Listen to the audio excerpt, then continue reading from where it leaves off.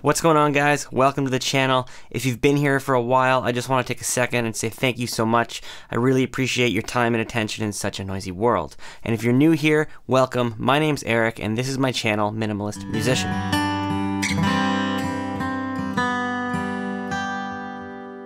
My goal here in starting this channel was just to help as many people as I could. I want to help everyday guitar players or musicians just enjoy playing music more. I've been playing and teaching for a long time myself. I'm completely obsessed with learning and sharing new things, and I really like trying to find the most efficient way to do things. I always like trying to find better ways to do things so that we can just spend all of our time enjoying the music we're making. As the channel name suggests, I'm a big fan of the less is more mentality in music and in life as well, but in all my videos, that's kind of the tone that runs underneath of everything. That being said, there are generally a couple of broad topics on this channel I like to talk about, and I wanted to take a second and see what you guys want to see more of. Truthfully, lately I've been struggling a little bit with video ideas. I have lots of them, and I'm just kind of struggling to decide which ones to actually make because I want to make the ones first that are going to impact you guys the most. I want to make the stuff that you guys want to see. So instead of just guessing and throwing things at the wall, I figured, you guys are here, why don't I just ask you? If you haven't noticed this pattern, I tend to make videos on three broader topics. First is teaching theory and different physical concepts of playing guitar.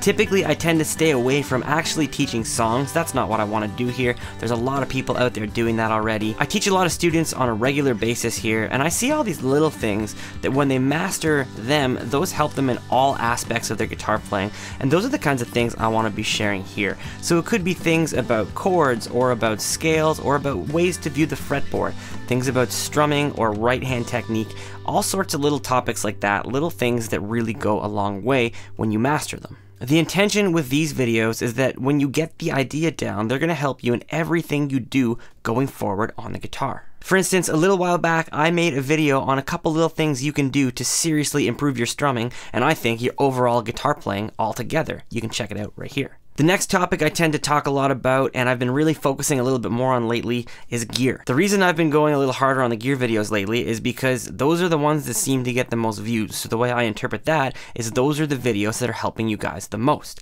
Now, when I started this channel, I kind of wanted to avoid gear as much as possible. However, when I thought about it, it's silly to do that because gear is such a quintessential part of guitar playing.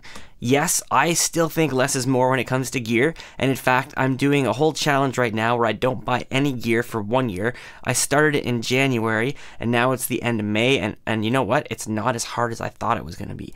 I thought I was going to struggle so hard.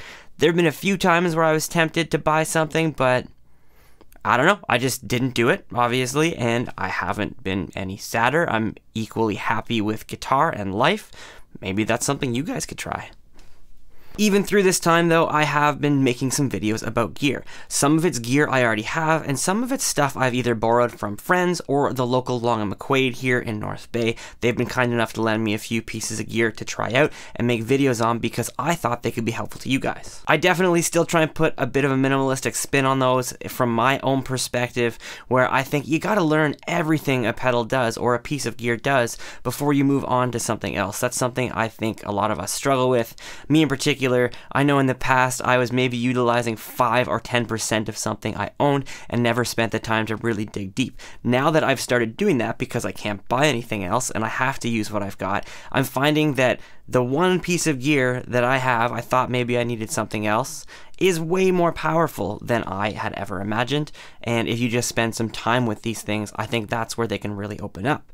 In fact, I think sometimes we actually have to spend as much time learning our gear as we do learning how to play guitar or music in general, and that's not a bad thing. In the past, I was definitely guilty of spending maybe more time learning about gear or researching gear than playing guitar, and yeah, that can have a bit of a negative connotation. Some people think that that's not the way it should be.